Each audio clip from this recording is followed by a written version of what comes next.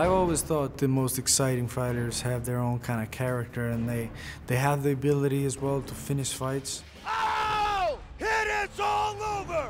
Gunnar Nelson by submission! That's my mentality.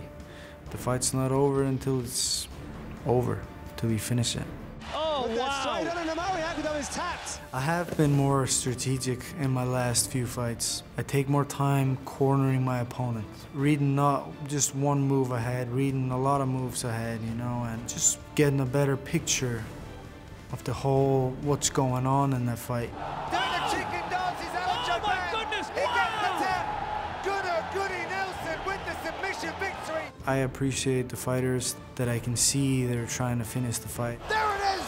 Santiago Ponzinibbio gets the finish. I've seen some of his fights. He's a tough guy. He likes to keep it on the feet and strike. He's like a volume striker. He likes to bang it out, and I think that will be his plan, to keep it on the feet. Oh, Ponzinibbio landed a nice shot that hurt over. He's out!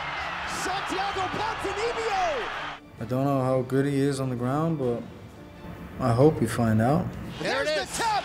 Gunnar Nelson has done it! I always look at a fight the same way. Being main event is huge, but when it comes to the fight's it's just a fight, you know. Only difference is 5 rounds, you know. I try to just kind of focus on the fight itself and go in there and you do your thing and you finish your opponent, you know, getting that win. It's what it's about.